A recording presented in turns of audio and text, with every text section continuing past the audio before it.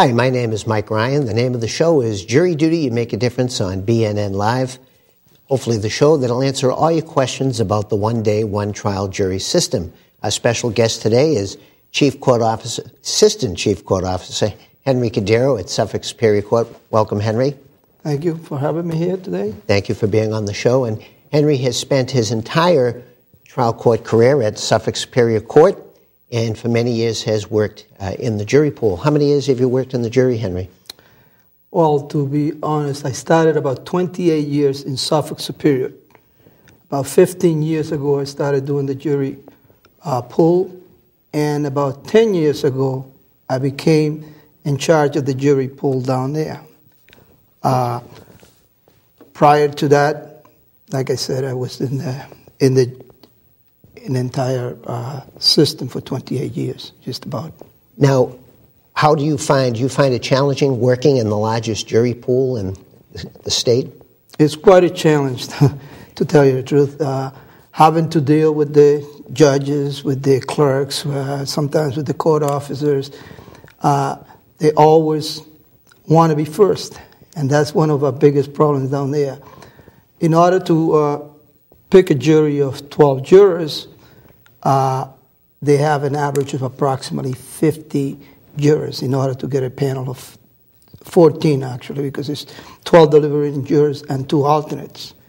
However, we have a number of approximately 190 on a Monday, and when you have 6 or 7 judges looking for 50, the number is quite done up. What we need to do is send out some of the jurors. When they return, we put them right back into the system, and we send them out again. There are times in which one particular juror have gone up to 3 or 4 different trials. Now, when people come to Suffolk Superior Court, what kind of cases should they expect to sit on if they're picked for a jury? In Suffolk Superior Court, we have civil trials, we have criminal trials, we have petty crimes, all the way up to first-degree murder trials. In the civil side of the court, we have trials that involve a small amount of money and other trials that involve millions of dollars. So what they need to do is try to get a jury of 14 individuals for that particular trial. So on average, at Suffolk Superior Court, you're dealing with anywhere from, about 150 to 200 jurors a day? On Monday, we start out on Monday and we get about 190 jurors. Then gradually, as the days go by, we have less jurors coming in. On Tuesday, we probably get 180, drops down like 10. Wednesday, somewhere in the vicinity of 170. And then on Thursday and Friday, we have a target number of 100 jurors. So on Thursday and Friday, we'll probably get 100 jurors each day. The rest of the week, the numbers are way up there. Now, when people come in to report for jury duty in Suffolk Superior, do they ask you how long they should expect to be there? They always do. They think that they're going to be there for a couple of hours is what they really think. And that's the wrong idea? That is the wrong idea. That's the wrong understanding. Jury service is 1 day or 1 trial, which means if you get picked on a jury, you're there for the duration of the trial.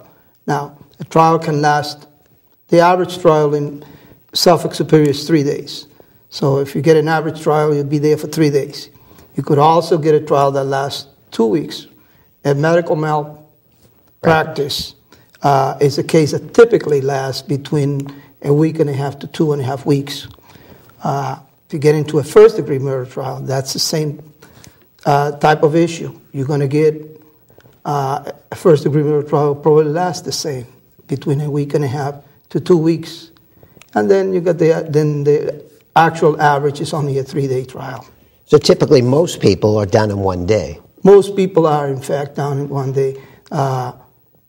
If we have 5 trials, so you figure 5 times 12 is 60, and another is 72 jurors only. So if you have 190 jurors coming in, you do the math. You're only going to be using out of that 190 jurors. There's only going to be like 72 lucky jurors that will get picked on on the cases on that particular day. Now, if I go up into a courtroom and I'm not seated in the jury box and I'm not selected, do I get to go home or? You only get to go home at the end of the day or when I'm satisfied through the clerks of the session, and sometimes I even have to contact the judges, that there is no more need for you. At that time, we release you. Typically, in Suffolk Superior, the jurors will come in. They get sent out as early as 9 o'clock, sometimes a little bit later than that. They go up to a session. Sometimes a trial to pick a jury it could last as little as half an hour, as much as a couple of days, or even longer. It really depends on the type of trial. And all that is given to the jurors as they come up. The judge will explain to the jurors the estimated time that the trial expects to last, give some information, ask some questions of the jurors, and then if they find the jurors that they're indifferent, they get seated. Once they begin, the process begins by which the attorneys can then challenge the jurors. Now, those challenges, the attorneys don't have to explain why they're challenging this particular juror, that particular juror. They just have to keep it to whatever the number is given to them. So they shouldn't take it personally if they get challenged? Absolutely not. They could be for any reason, and they don't have to give you a reason why they're challenged. The attorney's trying to pick the best jury possible for their cause, and that's what they do. So does the lawyer for the state does the same thing. So people, when they come to Suffolk Superior Court, they shouldn't expect to be out at noontime or 2 o'clock, but typical, what's the court day last? Typical day in a typical jury trial is really from, we start signing in jurors, checking in jurors at 7:30. By 9:30, we've already finished the checking in of the jurors. At that time, we give the jurors a brief explanation as to what to expect for the day. We have the judge come down and talk to them. I'll give them a brief explanation as to what to expect. And then the judge comes down and talks to them. We show them an 18-minute video, and the video also explains to them what takes place in the jury system. So they're pretty well informed by, let's say, by the 9:15. They're pretty well informed as to what to expect during that day. What kind, that movie, the jury movie, can I get it on Netflix or Redbox? So they have to see a judge and they have to watch the movie. They have to watch the movie. That's part of their orientation. And they have to be oriented. Yeah, that is part of their orientation. Before someone comes to court for jury duty, is there anything that jurors should do in preparation of reporting? When the jurors are summoned to jury duty about 3 months ahead of time. So it's given ample time for them to check the calendar as to whether or not that day is okay. If it's not okay, they can go on the website, they can change the day, they can call the jury commissioner's office, the 1-800-THE-JURY, they can change it that way. And even at times, if they come to our place and they have a reasonable reason, they have tickets for the next day to go someplace else, we will give them another day to come back. So the jurors really do have ample time to make all those decisions before coming on the particular day that they're summoned. Do they have to fill anything out to bring to court? They do. When they come into jury, let's see if I can find it right now. I do have it here. There's a jury questionnaire that is given to them. And they have to bring it with them to court? They have to bring it with them to court, and we advise them to have it completely filled out. And if they don't have one, If they don't have one, we have plenty of them, copies for them to fill out. We expect that there is a percentage of the jurors that come into the jury duty that they will not have the jury questionnaire completely filled out. Although we tried it, tell them when we put it on the recording that we have, we tell them that it's best for them to have that questionnaire completely filled out, but we have a section in the jury pool where they can go and fill out the questionnaire. Now, we just came off a terrible winter. Now, if There's bad weather. Is there a phone number that I can call to find out whether or not I have to report? There is. The system is set up right now where the same number that you called in to find out whether or not you need to report for jurors, it is the same number that we, early in the morning, by 6:30, I put in a message and tell them that due to the weather conditions, the jurors have been canceled. Was this an unusual winter that you had a lot of cancellations? Absolutely. We have 6 or 7 cancellations this year that normally in Suffolk Superior, if we have one during the whole year, it's a lot. Now, if I'm called to Suffolk Superior, how should I get to the courthouse? Your best bet is to use public transportation. And the reason for that is that if you come in, there is no parking. So you're going to have to pay for parking. Now, the parking rates in Suffolk Superior is like close to $50. If you try to use the meters, you might not have time to go out there and feed the meters. So which means is that if you put in $2 or $3 into the meters and you don't have time, you can go back there and find yourself with a ticket. And depends where you park, you can also find yourself that the car has been towed. So the best bet for you to do is to take public transportation. Suffolk County is unique. We have, if you live in West Roxbury out there, you can get there through the, I believe it's the red line, if I'm not mistaken. Orange line. The orange line, that's correct, I'm sorry. If you live in Revere or Winthrop, you can use the blue line. So there is public transportation accessible, so you can make it to Suffolk Superior. Now, when I come to jury duty, how should I dress? Do I need to wear a tie, or do I have to wear something formal? No, you don't need to wear anything formal. However, we would like to see the jurors coming into the jury, what we call properly dressed, casual. We don't want to see any tank tops. We don't want to see any T-shirts with names or anything on them.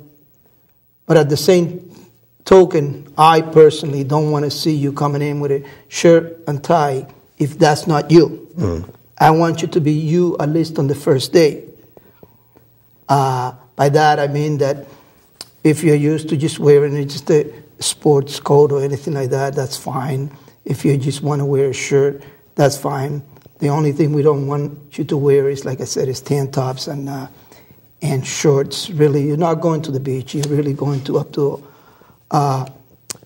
your service for jury. Now, we have judges told jurors to go home because they were inappropriately dressed? Absolutely, they have. They have in the past, and I, personally myself, I have done it when it's brought to my attention. I have one, without going into specifics, I have one particular person that came in with an inappropriate statement on a T-shirt. When it was brought to me, she had a coat at the time, so I didn't see it. If I had seen that, I would have never checked her in. However, it was brought to my attention. When it was brought to my attention, I brought it into the office, and I work out another day for her to come back. Okay, so there have been people who, would you say business casual is probably the style that they should use? Absolutely, yes, that is correct. And when I come to jury duty, what can I bring? Well, if you come to Suffolk Superior, I can only really speak for Suffolk Superior because there are other courts that don't allow it. Sure. Okay. Can I bring this? Yes, you can. You can bring that. You can bring a laptop. You can bring food if you like. If you want to bring something, as long as it's not in glass, anything that's glass is the only thing that you will not be allowed to bring. Really, something that's made of glass? Made of glass. If you bring that we don't allow. Plastic, that's fine. If you bring a tonic bottle made out of plastic, water bottles, it's okay. However, if you bring something, we have people that bring something in glass bottles. What happens is the blue shirts out front, they take it, they won't let them bring it in. Okay, so jurors are different than some of the regulars who may come to court for either being a witness or somebody who's a defendant, where most people can't bring in cell phones, but jurors can. The jurors are allowed. Since we work in the largest jury pool, and we can have, when you come to jury, we just don't summons. We summons everybody. So if you're a doctor, if you're a teacher, if you're a plumber, carpenter, anything, you'll be summoned for jury duty. You can be a doctor, and you'll be summoned for jury duty. There is no exemptions from jury duty. And you work with a wide range of people from all walks of life, all sorts of ages, that you deal with college students, do you not? Yes, I do, yes. And do college students who come from out of state, do they have to do jury duty in Suffolk? Absolutely. You have to, if you're in school here in Boston, whatever county you live in, you must serve as a juror. As long as you're here for over 50% of the time, then you're eligible to serve. So you get a lot of college kids from like BU and Northeastern and... we get about 25% of the jurors that come into our place are students. They are college students. And often enough, they come up to the counter and they say to me, I'm a student. I don't live in Suffolk County. Then I have to say to them, if you look out there, you'll see about 25% of the people that are here, they are students also. They have the same issue that you have, and you'll have a chance to explain those issues to the court. I cannot excuse you from jury duty. The only one that can do that is the court. So even college students, when they report for jury duty, even if they're from out of state, they'll have an opportunity to speak with the judge? Absolutely. Yes. And only the judge can make them stay or modify the terms of their service? That is correct. The judge is the only one that can do that. Now, do you have any advice for first-time jurors? Just to read the literature that is given to you. Read a little bit about it. Find out when you need. You're summoned 3 months ahead of time. If you read a little bit of that, it will give you some idea as to what to expect when you come into jury duty. Do you have a favorite jury story from all your years in the jury pool? Actually, I do, and it's not only a favorite jury duty, but this here one, what happened here was a life-saving story, which always remains with me. About 5 months ago, I believe it was 5 months ago, I'm getting ready to dismiss the jurors. I go up to the podium, and I begin by saying, as I always do, good afternoon, jurors. I don't believe that I even got good afternoon, jurors out of my mouth. When I hear from the center of the call 911, call 911, I ran out. I went into the office. My boss happened to be sitting in one of my chairs there, and I said to him, call 911. I started going out to where the commotion was. When I started moving towards the commotion, I hear somebody says to me, take the defibrillator. So I grabbed the defibrillator and went right out there. When I approached, I saw a gentleman being helped. Actually, they were doing chest compressions. They were doing chest compressions on the gentleman, and there was an EMT there. Who was a juror? There was a juror, yes. There was a doctor. Who was a juror? Who was a juror. And there was a nurse's aide that was a juror. So when we got there, I helped out a little bit, what I can do, but they had the situation under control. They actually brought this gentleman back to life. And he survived? He did survive. They put the defibrillator on him, and the defibrillator says shock, which means that they had to be brought back.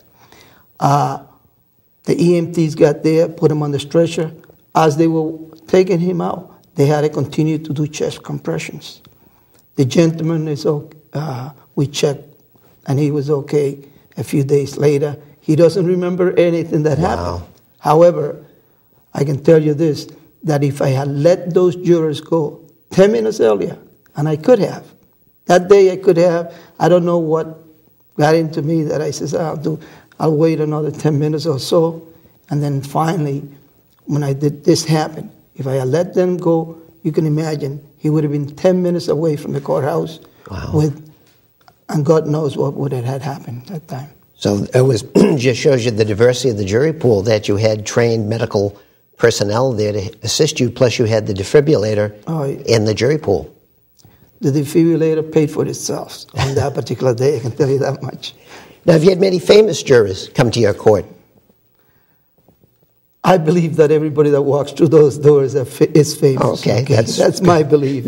I don't have any particular person per se that is famous. I can tell you that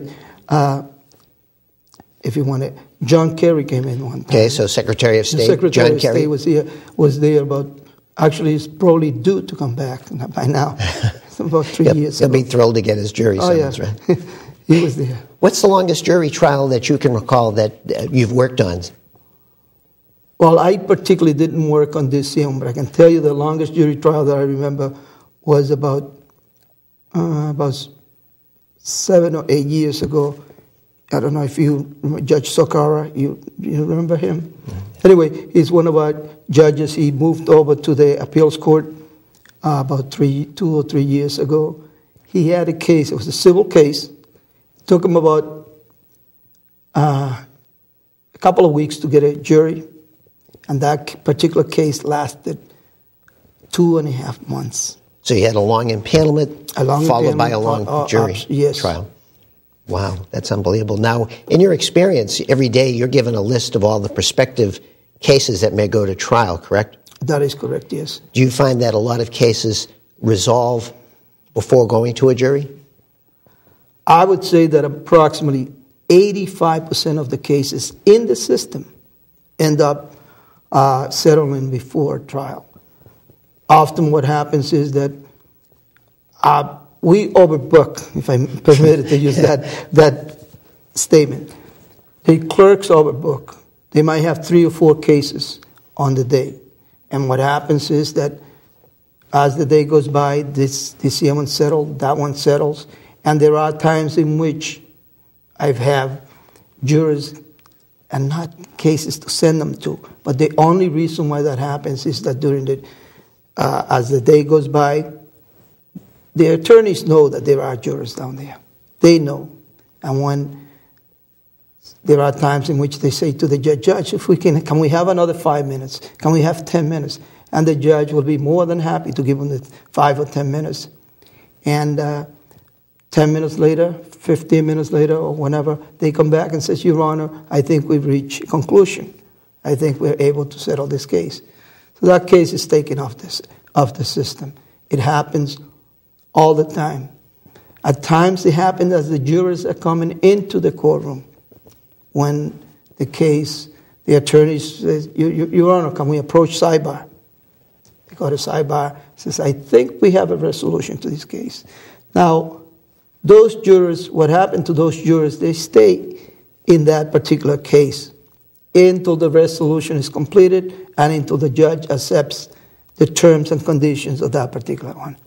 Henry, have you found in your experience that a lot of people who come into jury duty might be a little cynical, they may not be too happy about doing jury duty, but you found that after they've served as a jury, you found that it became a positive experience? The judges have, after the jury trial is completed and after the jury's rendered their verdict and everything else, the judges usually go back and talk to the jurors. And usually when I used to be up there and doing that type of work, I used to go in there with the judges. And the judges will tell you themselves that the jurors might be reluctant to come in, but once they serve, once they finish their work, they come back with a positive attitude. I get it all the time. They come back and says, I was here in such and such a case. And they, sometimes they come back and they talk and they said there was a good experience.